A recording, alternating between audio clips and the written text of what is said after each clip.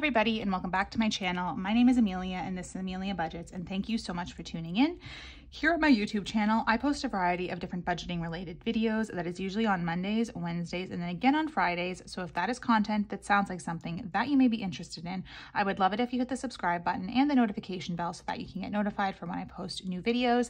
It really, really helps out my channel. So anyways, today I am going to be filming my June paycheck number 2 budget. So this is the paycheck that I believe I get on June the 17th, and this has to last me from June the 17th up until June the 30th. So this is actually like the first time that like one of these bi-weekly budgets actually ends at the end of the month, which is just really cool for July, which you guys will see when I do my July budget. But yeah, I just do these videos basically to make sure my account does not go negative. I was used to doing a monthly budget. So when I had originally started my channel back in July of 2021, even though I was paid weekly, I budgeted monthly using a rollover of around $1,500. But then when I ended up switching jobs back in March, I had to spend that rollover, and also going for 2 weeks without a paycheck compared to getting a paycheck every single week was a big adjustment for me. So I needed to do these videos again, basically just to make sure that my account did not go negative. So that is what I am doing today. So let's get started. So the first thing that I always do is I list out my income. And again, if anybody might be new, I am a salaried employee. I get the same paycheck every month, but every other week I get a different amount. And that's because one check gets insurance taken out of it and one check doesn't. So this is actually the check that I don't have insurance taken out of. So that means that my income for the second paycheck of June is $1,894. The next thing I do is I list out other. So other for me is sort of just like a catch-all category in case I have any other extra random income. So like, for example, at one of the bridal showers that I went to, I actually won a gift card. So if for some reason that had not have been a gift card, if that had been cash, I would have included that in that other section. But yeah, that's sort of what I do here because I don't really have any other source of income. I technically do now though, because I am a YouTube partner. Again, if you guys saw my May budget closeout video, which would have gone up last Saturday, you would have seen that I got my first check from YouTube, which was really, really cool. It ended up making it so that I was actually able to pay off one of my credit cards in the month of May compared to having to wait until June to do it, which was really awesome. But yeah, that was a really long-winded explanation to say that no, there is no other income that I'm expecting this month. That is $0. Anyways, my total then for income for the month I am expecting not the month, the paycheck is $1,894. Now onto my fixed expenses. So again, my fixed expenses are not necessarily fixed in the sense of like they're not the same amount every single month. They're just fixed because I consider them bills or I consider them mandatory. So for example, my sinking funds and like saving for the weddings that I'm attending aren't necessarily, I take that back. They're not bills. I just consider them necessary savings, which is why I put them under fixed. So in terms of my rent, what I do every paycheck is I save half of my rent. So instead of having to pay the full $1,200 in one check, I split half of it. So this check, I'm saving $600, which again is half of my rent. The next bill that I have during this pay period is my car insurance, and my car insurance is $120. The next bill that I have during this time is my Netflix, and I haven't canceled Netflix, although honestly, I'm pretty sure that by this point I'll cancel Netflix because I really haven't been using it. But I've said that for a long time and I haven't done it yet. But I really hope that by this time I actually go through with it and cancel it because I've been really like bad when it comes to this. But anyways, it is what it is. Anyways, Netflix ends up costing me $12 a month though. Tangerine, okay. So this is a little bit confusing because what I'm actually going to put here for my Tangerine credit card is $225. Now, the reason why I'm doing it that way is because when you guys saw my original budget setup here for June, I put my credit card minimums for $800. And what I was planning to do with that $800 was I was going to put $575 towards my Scotiabank credit card. That credit card was due on the 15th, so that would have been part of paycheck number 1.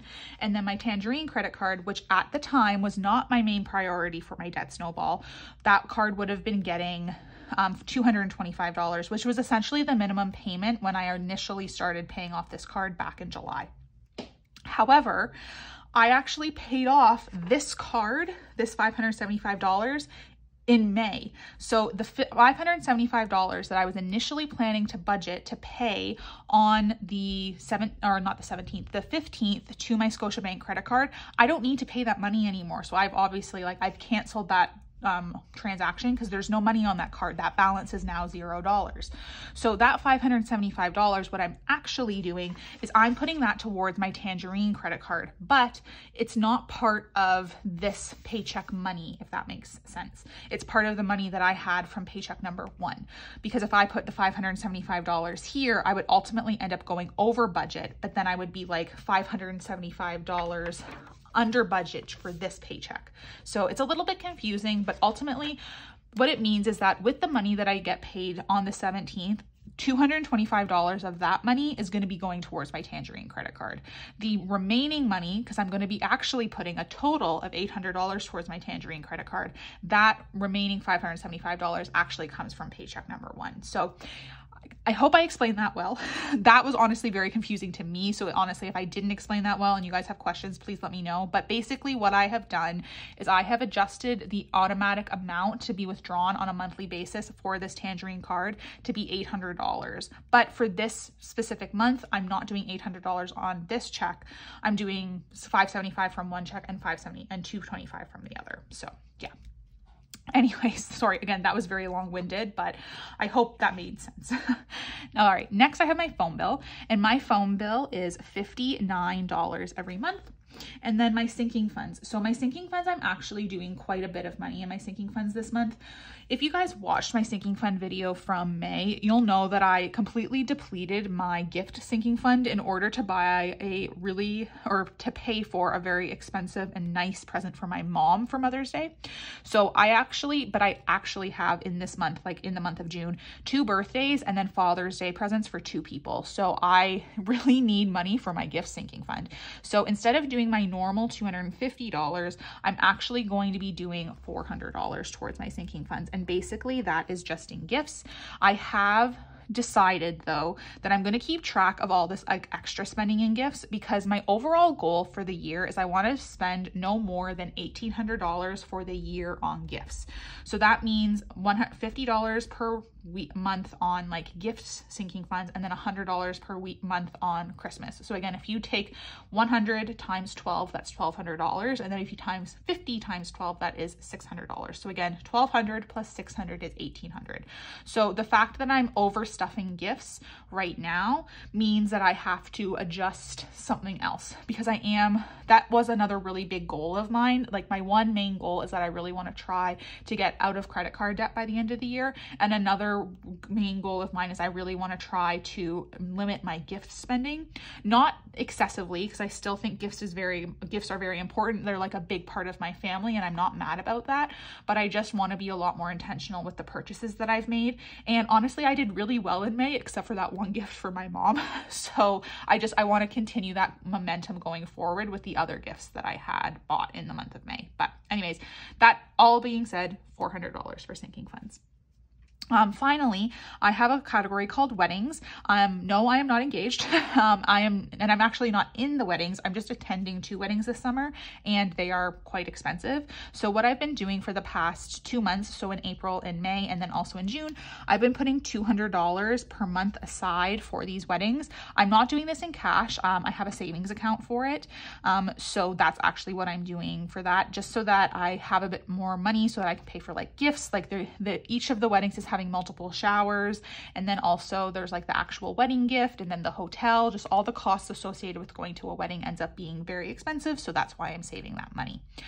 Anyways, my total then for my fixed expenses, if you add all of that up, comes to a total of $1,616. All right, now onto my variable expenses. So again, if you guys have never watched my videos before, you might not know this, but I am not a cash budgeter. I use my debit card for everything. So what my variable expenses would normally be what people use for cash envelopes. But again, I don't use cash envelopes for anything. So I just budget, and I try my best to keep to these amounts. So my first variable expense category I have is groceries. So for this 2-week period, I am budgeting $120 for groceries, which is $60 per week. Next I have dining out, and dining out I am budgeting $80, which I know is a lot at $40 a week, but I have upped my dining out budget just for the summer months to just give myself a little bit of wiggle room when it comes to that stuff, because I have really limited myself when it comes to dining out. I know it might not seem like it, but if you add up all my dining out purchases from the last year, I think that's probably what I used to spend in like 2 months. So honestly, I'm very happy with this dining out budget, even though again, I know for some people it might seem like a lot.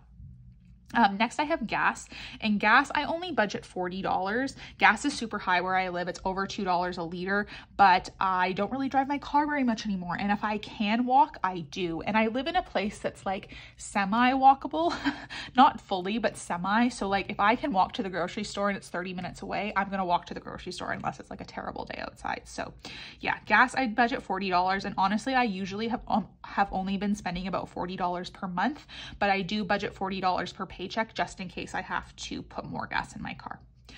Finally, I have miscellaneous, and miscellaneous for this paycheck, I'm only doing $40. That's $20 per week. I actually might end up getting my nails done during this pay period, but I actually budgeted that from paycheck number 1 money. So I'll just carry that over into paycheck number 2. Again, it doesn't really matter for me because it's not like I zero out my budgets based on these paychecks. I just do it so that I make sure that my account doesn't go negative. So again, if I saw like a negative $400 here, I'd be like, okay, shoot, I have to reevaluate something and maybe not do my sinking funds, for example. So, but truthfully, when I do like my extra payments to debt and everything, I do that at the end of June. So after I've done both of my paychecks, budget closeouts, then I close out the entire month of June, and that's when I actually do like my actual like money moves, I guess. So yeah. Anyways, now let's do my, oh sorry, I completely forgot my total. My total variable expenses for the 2-week period ends up being $280. Sorry, you guys, I'm getting ahead of myself. All right, but now I can end this video and I can do my balance. So I just bring down first my income. So my income estimated is $1,894. Of course, that's from up here. So I've got $1,894. Then I have my fixed expenses. So $1,616. So minus 1,616. And then I minus my variable expenses, which is $280. So minus $280. So that actually leaves me with negative $2. I have to grab my red pen, which is fine because again, that is, I mean, negative $2 is, I don't want to ever be negative when I do these budgets, but it is actually okay because I do have a buffer in my account of around $500. And as I mentioned before, when I close up my June paycheck number 1, I estimated to have around $82 left at the end of that paycheck. And I would actually carry that $82 into this paycheck. So like technically, even if I didn't have a buffer on June the 17th, when I get paid for the first time, if I had started with 0 and I spent all of this money, I would have $82 in my account carried over from my June paycheck number 1. So that $2 negative amount is not a big deal. But yeah, I do have a buffer in my account. So that $2 is very much totally okay. But anyways, that is it for today. Thank you again, you guys, so much for tuning in. Again, my name is Amelia and this is Amelia Budgets. My next video should actually be up on Monday, and that's actually going to be my July monthly budget setup. And that's because next Monday, when you would normally see like my weekly check-in, this coming weekend is actually Father's Day weekend. So I'm going to be at my parents' house. So I'm giving myself a few extra days to film that video, which is why you're seeing my July monthly budget a couple days early.